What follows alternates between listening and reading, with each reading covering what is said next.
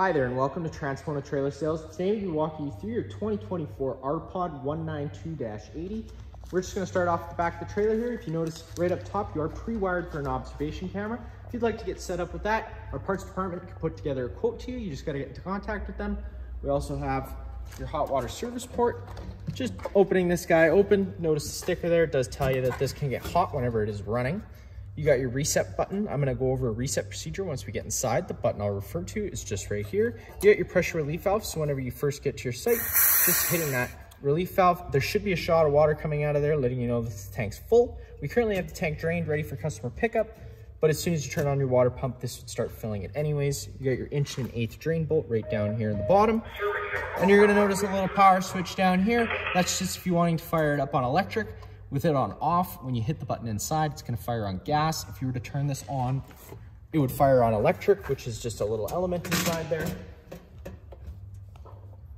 To get that snap back into place, you just have to put the cover in there, twist and turn it over. You get your spare tire, and then you do have your ladder so you can get up to your roof to check your seals. Squeezing this back bumper cap, this is where you typically would store your sewer hose. We currently have a brand new one in the front compartment. It's the only reason it's not in here. They are about 15 feet long once fully extended. We just recommend keeping them in the back bumper after you use them. That way it keeps the smell out of the unit. You got a stabilizer jack in all four corners of the unit. You're just gonna hook the tool up to this drive nut here. It's just a 3/4 inch socket, but we do include a tool inside the front compartment. Run this foot down to the ground. Once the foot's contacted the ground, just giving another 1/8 turn just to snug it up, and it's gonna take any bounce or sway you see we have in the unit right now away. You got your 2 low point drains. You got a hot and a cold line. If you're wanting to drain all the lines, that's where you would do so. It helps for keeping, stopping water from going stale or stagnant, or if you're working on a faucet, it just helps with less water leaking inside. And then you got your main sewer outlet. Your sewer hose is gonna have the same end as this guy here. You're just twisting this guy off. It has 2 ears. They just line up with those notches there. You just line them up, twist into place, and it locks in. You got your black and your gray tank. You're always gonna wanna empty your black tank first. It's gonna be your dirtiest water filled from the toilets. And then you can come behind that with that gray tank, which is typically a little cleaner water filled from your sinks and your showers. You got a cable satellite inlet. One thing I'll go over just on the other side of the trailer quick. On the other side of the trailer is gonna be a black tank flush. The way that works is you do have to have the black tank open and your sewer connected for it to actually work properly. And if you don't, it does run the risk of bursting your tank, so just be mindful of that. You got a cable satellite inlet right here.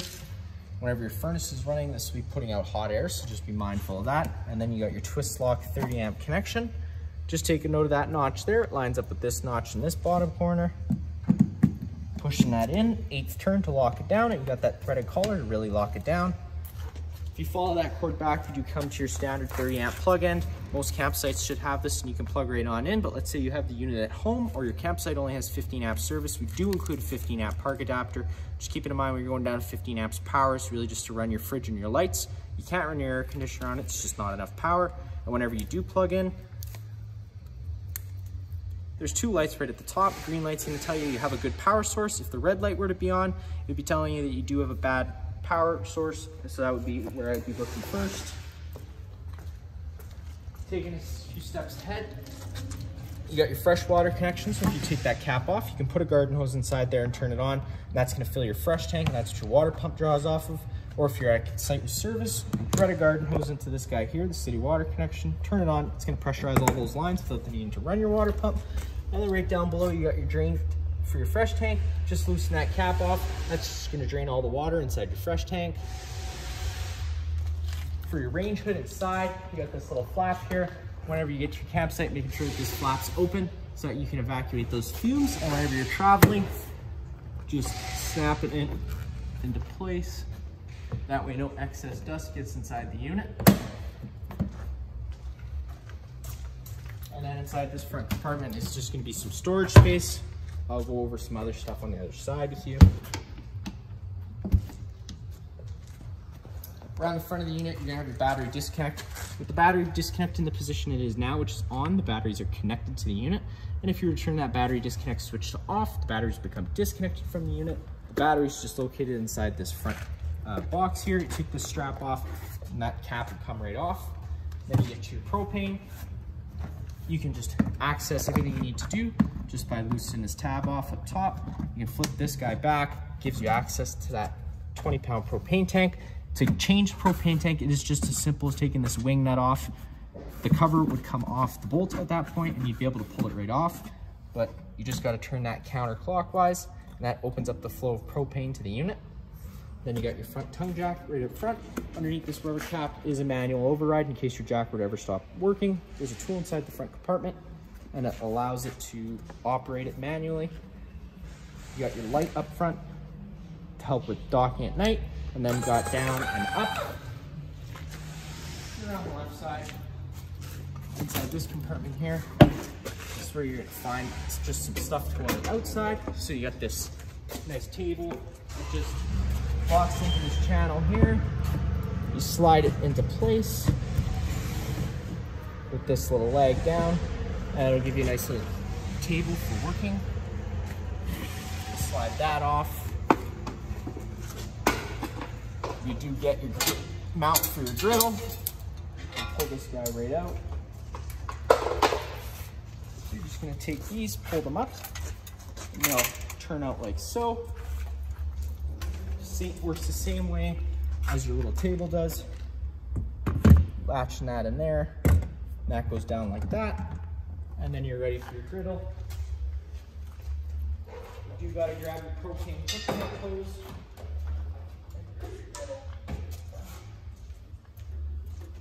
You just take these silver feet, and you got slots on either side for those to slide into.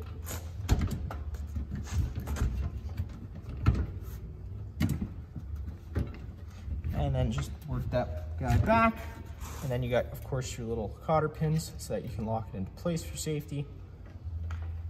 To get this to hook up to propane, it just works kind of like an airline. You do have to have the flow of propane off for you to be able to operate that coupler. That goes for both ends. But you'll just take this collar, pull it back like an airline, and kind of assist the regulator as you push it into place. You don't have to assist the regulator, but I do recommend doing it just so in case you do push a little hard, you're not going to break it. And then you come to this end and it's the same thing. Flow propane off, pull that coupler back, push, and it locks into place. And then you can just open up your flow of propane, come to your griddle. You do have to prime a lot of air out of the propane lines if the propane's been off for a while. So if it doesn't work the first try after turning the propane on after a while, don't panic. You do just have to kind of let it prime and do its thing for a bit. But eventually,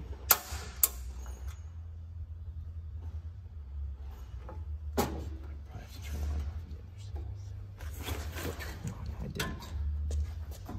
All right, now you start priming it.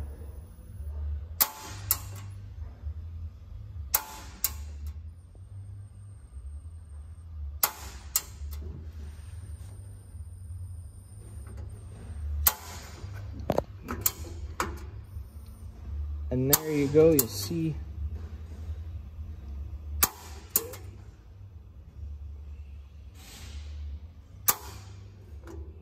it does light up, but like I said, sometimes it takes a while. It goes for the same thing on the inside one as well. And then to take it all down, it's obviously just the reverse process, but we won't show you that just to save some time. You do have a nice little exterior garden hose end. That works pretty simple. You just come over here, open this flap up. You got 2 notches on either side. It lines up with those notches on this side. You twist and lock that in, and then you have cold water, sprayable cold water. That black tank flush, which I was telling you about earlier.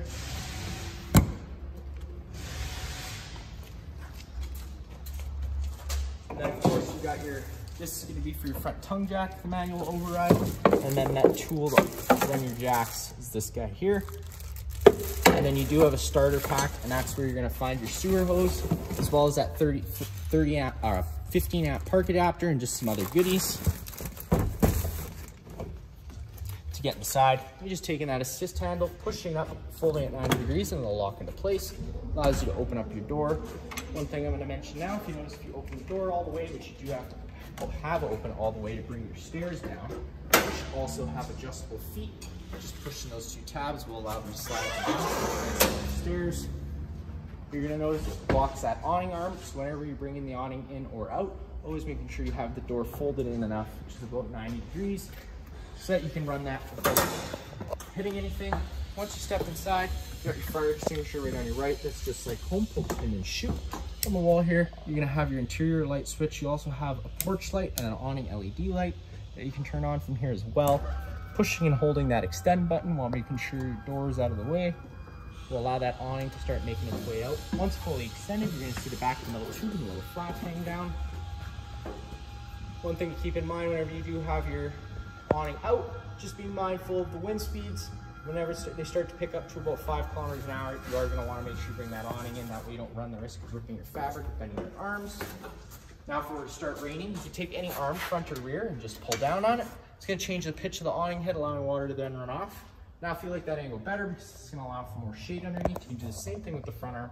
Just always making sure that you do push those arms back to straight before you bring in your awning.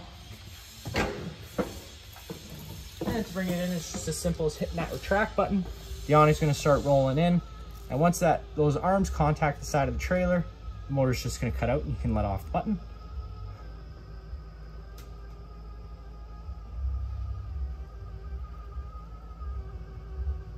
Right up top here, you do have your solar controller as well. They call it a controller. It is really just a monitor panel system. You can go between your different, it's gonna tell you what volts you're at, the amps you're using, and what you're charging at, and also your battery temperature.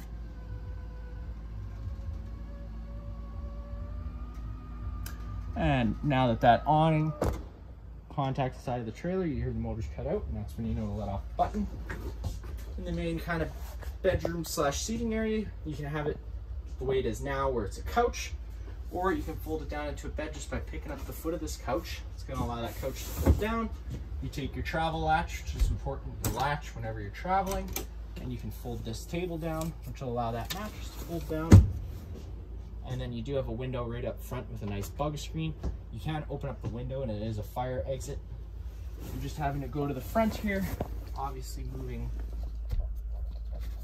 one of the screens out of the way, and you just take all these handles, pull them on out, and that will allow that window to pivot out, and then you have a knob in the top right and left hand corners just to tighten it back down so it can stay up.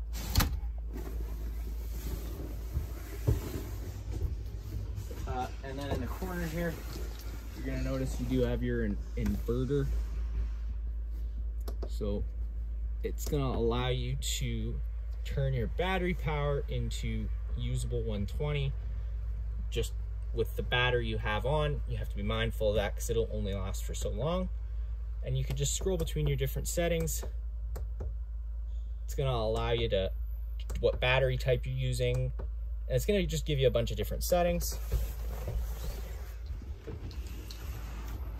Get that back up, you just locking that back in place, and then you can take your couch. To get the couch in, you do have to push it up and kind of fold it at the same time. You got another fire exit right here. That works pretty simple. You're just taking this red tab, pulling it, the whole screen's gonna pop out of the window, and then you can take your handle and push it out of the unit. All the blinds in the unit do work the same way. They just kind of sit where you leave them. Turning this on does turn on some accent lights in both sides of the cupboards, and on both sides of the bed you got USB and 120 plugins. On the wall here, you're gonna have your monitor panel system. You got all your tanks, so that's gonna tell you your battery level and as well as all your tank levels. And then you got your water heater switch, so if you turn that on, if you are running it on gas, fault light's gonna come on. The water heater's gonna try lighting itself 3 times, and if on the 3rd try it doesn't light, the fault light's gonna stay on. At that point, you do just have to turn this switch off, go hit that reset button I showed you earlier, and then try turning it back on, because like I said, with the propane system, the air does have to be purged out of the system. Otherwise, it can take a few tries. And then you got your water pump switch, turning that on, draws out of the fresh tank. And then you got your main GFI plug. You got test on the bottom, reset up top. If you ever have an outlet that doesn't work, this would be the first place I'd check, just making sure it's not tripped. You got your sink with hot and cold water. Storage underneath, just be mindful of the drains and water lines. And then you got your range hood with a light and a fan. Whenever you are running this oven or stove, I do recommend running the fan just so you can evacuate those propane fumes. And since we're on the topic of propane, since the stove and the furnace both run off propane, we've got an LP detector right here on the ground. If that guy ever starts going off, you are just going to want to turn off the main supply of propane at the front of the unit and just open up some windows to ventilate it out. You got your convection oven, which is pretty much just like home, not much I'm going to show you there. To get the oven to light, it's pretty simple. You're just having to flip this glass cover up. Just be mindful that it is glass. Turn it over to high/light and hit it with a lighter and it'll fire right on up. Some storage up top. And then you got your dinette area. This can turn into a bed. You're just having to take the 2 feet from underneath the tabletop out of their sockets. Put the tabletop on these nice ledges here, and then you can take your back cushions to fill in the center, and you can have yourself another bed. Also located underneath this right here. It's just some storage space. You got your TV mounted on the wall. You're gonna notice right up top here where your cable satellite plug-in is, you got that little green light on. There's a black button. You can turn it on and off. It's just turning the antenna on the roof whenever you do have it on. It's also going to improve your radio frequency. Speaking of your radio frequency, you got zone 1 and zone 2. Zone 1 is going to be your interior speakers. Zone 2 is going to be your exterior speakers. And then it pretty much just works like home. You got your Furrion fridge. Opening that up. You got your fridge and freezer. The controls are just right down here. If you're gonna notice all the way like this is that it's coldest settings, and then you do have this little writing here, it says off grid. That's for it to run on 12 volt. So if you don't have it in that off grid section, whenever you're traveling, the fridge isn't gonna be running. So just be mindful of that. Always making sure you turn that over whenever you're traveling. And then you got your charcoal filter. That's to help with odor inside the fridge. We do sell replacement ones. You can contact the parts department if you'd like to get any of those. Right down below, you got your main fuse and breaker panel. Popping that guy open. Whenever a breaker trips, it's going to sit in the middle, so you do just have to turn it off and then back on again to reset it. And whenever you have a fuse blow, there'll be a little red indicator light letting you know which one's blown. This unit is equipped with a central vac system. You just have to slide that over, plug the tool in, and just hit that on switch, and it turns on. It does all go into a bag, so just be mindful of that. And to get to that bag, you just have to stick your finger in there, pull, and open up, and it gives you access to that bag that's inside there, which should be hooked up.